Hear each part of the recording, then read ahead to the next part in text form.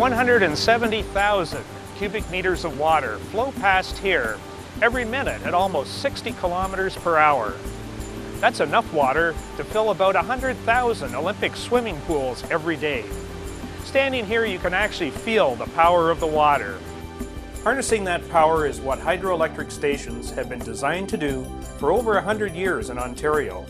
In essence, they are factories that convert the energy of falling water into the flow of electrons, or what is commonly called electricity, the electricity that powers the province. Most hydroelectric stations use either water diverted around the natural drop of a river, such as a waterfall or rapids, or a dam is built across a river to raise the water level and provide the drop needed to create a driving force. Water at the higher level is collected in the forebay. It flows through the plant intake into a pipe called a penstock, which carries it down to a turbine water wheel at the lower water level.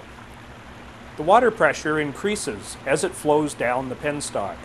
It is this pressure and flow that drives the turbine that is connected to the generator. Inside the generator is the rotor that is spun by the turbine.